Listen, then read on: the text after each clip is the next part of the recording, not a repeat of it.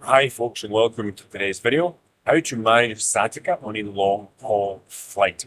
Now, I am on a plane today, and if you're out there suffering with low back pain issues such as sciatica nerve pain, herniated disc pain, lumbar stenosis, etc., hit that subscribe button. Be notified when I make some great content uploaded to get back on the road to recovery. However, without further ado, let's get into today's video. So I want to talk quickly about 8 important things you can do if you're suffering from sciatica and you need to take a long flight. Number 1 is choosing your seat, okay? If I have sciatica in my left leg, I'm going to choose an aisle seat where my left leg can be put into the aisle. I can move it around for the best position possible. That's going to help me survive that long haul flight. Next is on the flight, you can use pillows, blankets, etc. Put your spine in a good position to make you much more erect, not so flexed, which should take some stress off that sciatica nerve. One thing you can do as well when you do have that aisle seat is a gentle nerve glide exercise. So we're just going to pull the leg back here. This is the start position. And we're going to go forwards, bring the toe towards me, bring the heel back in, out, toe towards me, heel back in, out, toe towards me. So you're essentially doing what would be a normal lying nerve glide, but you're doing it in a seated position. 10 to 15 times.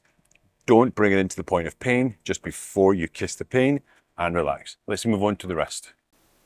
Now, there's some active things that you can do seated whilst on the plane, but I'm going to move on to another few things you can actually do whilst moving around the plane.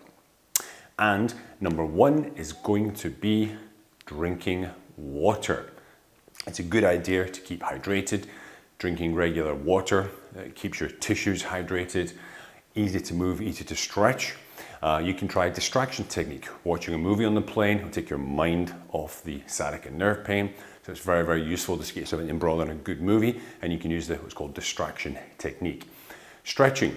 There's me at the back of the bulkhead of the plane there, doing a calf stretch, trying to release the muscles that can be tight, compress the nerve. So I'm doing the calf stretches first, left and right leg. You're going to hold them for roughly 30 seconds each side, each stretch. Then I'm going to move on to a standing quad stretch there. As we're sitting, of course, hip flexors get tight, muscles get tight.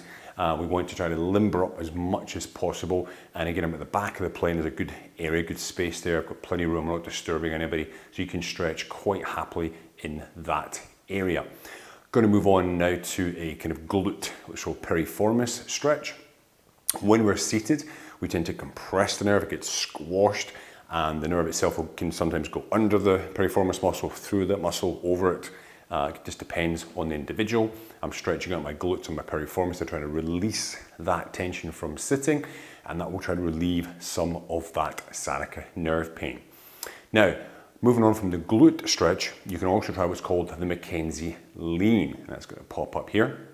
Now, the sciatica in this particular video here, the sciatica is on my right side. Okay, so you want the side your pain is on away from the side of the wall.